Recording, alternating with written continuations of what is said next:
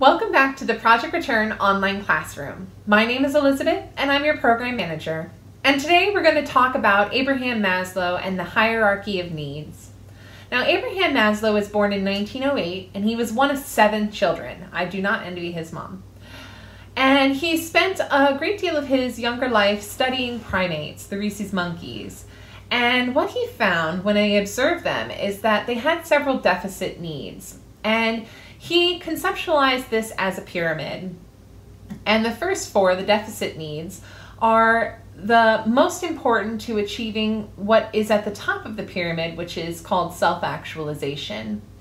And so let's go through the pyramid first. So think of it again as a pyramid, and the bottom need at the very bottom is the most important need that needs to be fulfilled before you can ascend the pyramid. So the first need, the physiological needs. And what does that mean? That can be our need for water, fresh, clean water to drink, air to breathe, clean air. It can be food, nutritious food. It can also be vitamins and minerals that we need.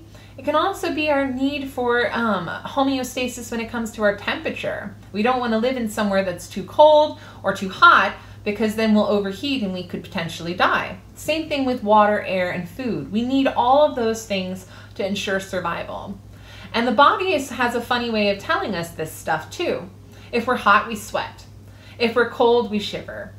If we are needing vitamins like vitamin C, our body will send us craving signals for things like orange juice. So those are our physiological needs. The next are our safety needs. And what do those safety needs look like? Well, our most obvious need for safety is somewhere to live, somewhere to stay, somewhere where we can shelter, rest, and digest, as they say. It could be a home, it could be a safe neighborhood, it could be a safe car that you have to drive, and it satisfies our physical need for safety and protection. And our safety needs also include the want and desire for predictability and security. So protection, predictability, security, all of these things are safety needs that are necessary for us to ascend the pyramid. So again, first was our physiological needs, then was our safety needs. So the third one is our needs for belonging. Our needs for belonging and love. And so what does that look like? Well, we want to belong to something bigger than ourselves, like we belong to Project Return. We want to belong to a community of people. We want to have relationships. Our need for belonging means reaching out, making connections, and facilitating relationships between you and other people. So belonging needs. And the issue with belonging needs, when we start to incorporate our need for belonging, we also can see when we have a deficit of those needs, an increase in our feeling of loneliness, our increase in our dissatisfaction, as we described yesterday. And so in this need for belonging is the need for intimacy, for close connections, for bonds. And we want that thing that's greater than ourselves. So that could be a community group, it could be a church, it could be all kinds of different things. So then our fourth need to ascend to is our need for esteem. What is esteem? Okay, self-esteem is the obvious one. So Maslow said there were higher needs and lower needs. So the lower needs are needs for things like respect of our community. Remember, we satisfied our needs for belonging, we satisfied our needs for security and our physiological needs, and now we have our esteem needs. So that can be esteem looking for acknowledgement for an accomplishment that you've had.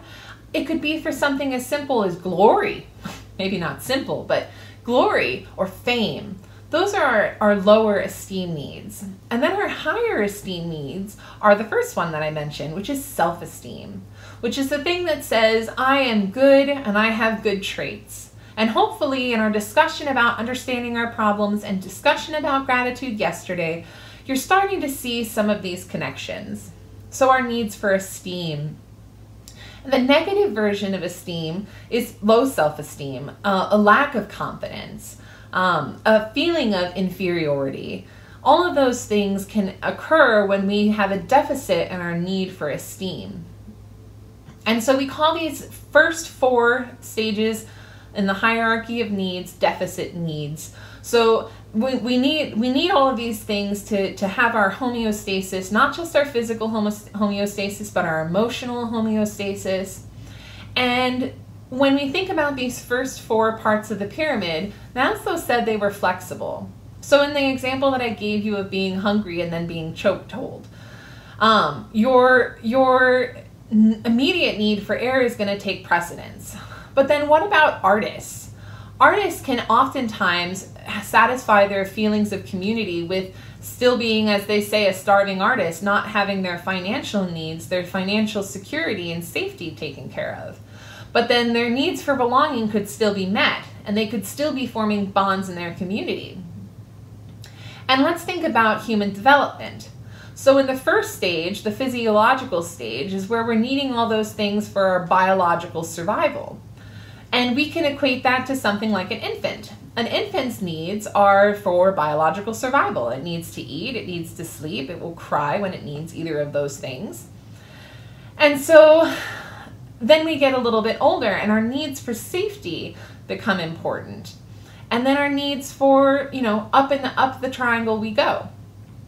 And then whenever we feel threatened, again, thinking about these deficit needs, we sometimes can regress. So if we have feelings of self-esteem in our community and we're doing really well, but then we encounter a stressor or circumstance that shifts our focus, we may regress and focus more on our safety needs, like our financial security here again. So then the last step in the pyramid is self-actualization. And we're not going to talk too broadly about this or too specifically about this, because self-actualization is the most contentious aspect of Maslow's theory, but it's also the one most sought after. And so what is self-actualization? It's that moment in our development and in our personality, in the theory of our personality, where we want to be all that we can be, where we want to fulfill all of our potential. And for an example, the artist is self-actualized, creates works of art, and then at the same time might potentially not have their financial needs for food and safety satisfied, but still self-actualized. Now, Maslow argued that you could only feel self-actualized when your deficit needs were taken care of. So in the example of the artist, do you think that the artist could be self-actualized without having their previous needs met? What do you think? And then he also felt that once self-actualization was achieved, it's always achieved, that it's always there, that it's always been achieved. So what do you think about that? And then also, here's an argument for you. Viktor Frankl. Remember, we talked about Viktor Frankl as a concentration camp survivor who had the theory about meaning found in suffering. So Viktor Frankl did not have many of his needs met, but we could consider him self-actualized based on his ability to survive and develop his theory on personality development. So the other limitation about self-actualization is that Maslow felt that self-actualization was derived from a select number of people who he felt were self-actualized, and they had specific traits. So we're not going to talk specifically about that because I just want to focus on the most important aspect of it to me, which is the feeling of needing to be fulfilled, the need to be all that you can be, the best that you are. And so those are the 5 hierarchy of needs. And hopefully by discussing them, you will be able to determine at which stages you're at. Are your physiological needs taken care of? Are your safety needs taken care of? Are your needs for belonging and love being taken care of?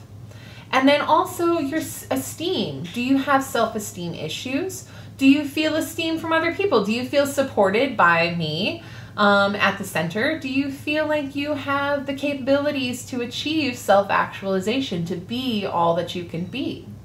So remember, the 5 hierarchy of needs are physiological, safety, belonging, esteem, and self-actualization. So we'll talk more about this in the weeks to come, but I hope you enjoyed this discussion on Maslow and have a great day. Thank you so much, guys. Talk to you soon.